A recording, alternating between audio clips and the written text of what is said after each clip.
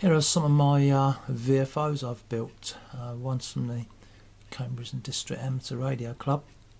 Brought it on the internet, and just love making things, so I thought I'd get this one. And good old eBay, and here it is built, come in kit form. Yeah, it's all in kit form.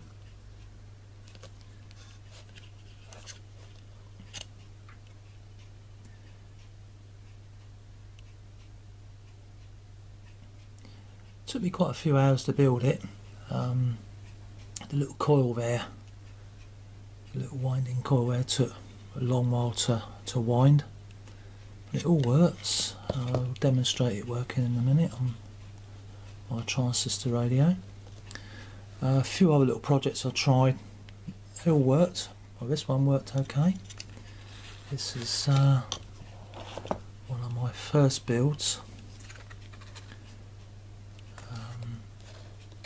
Same principle, same VFO.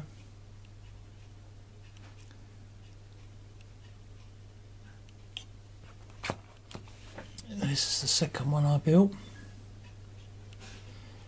Virtually the same one. Bits out of the scrap box and bits out of old radios, and oh dear. So I enjoyed doing it. I'll demonstrate that one in a minute. This one's out of the intermediate book, but never got it to work.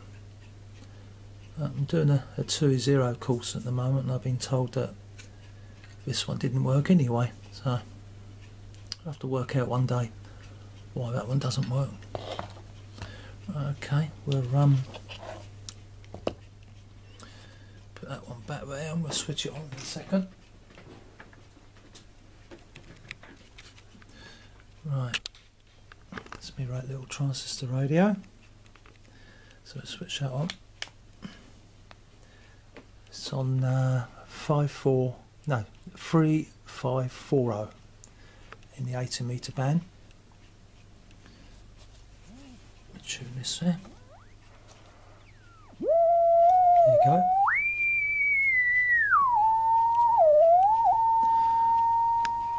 That's all working. And this one here I built, we got a battery on that one, so we'll show you that one working.